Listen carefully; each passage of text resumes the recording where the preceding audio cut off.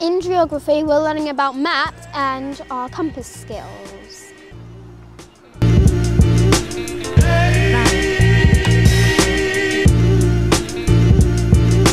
Well, I like how it teaches us how to survive in the wilderness and how it teaches us how to use maps, compasses to get around everywhere.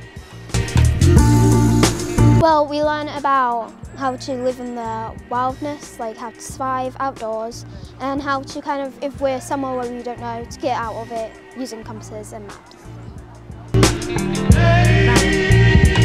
Yes, in the Duke of Edinburgh Award, we go on expeditions, we go to camp, we build campfires and learn how to cook and survive in the wilderness.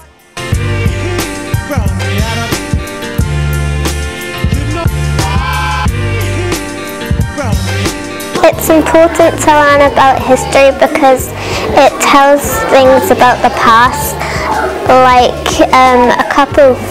Like last week we learned about the Toland man, that he could have died because he watched the spring goddess and got hung. Well, I think it's important because if we didn't learn about history then we wouldn't understand maybe fascinating stuff from the old times, and it's kind of really interesting.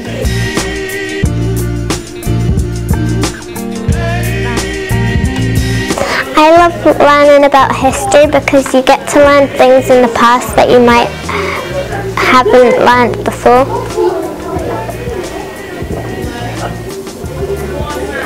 Like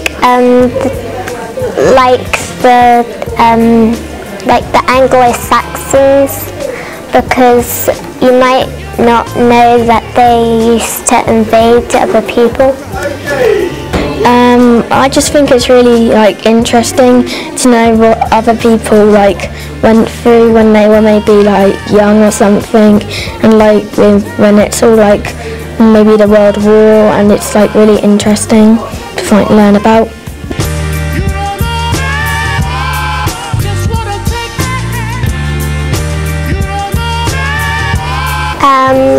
We might learn about the Vikings because the Anglo-Saxons and the Vikings used to both invade other people, and that there could have been burial sites, that there was ships or shields or any helmets anywhere.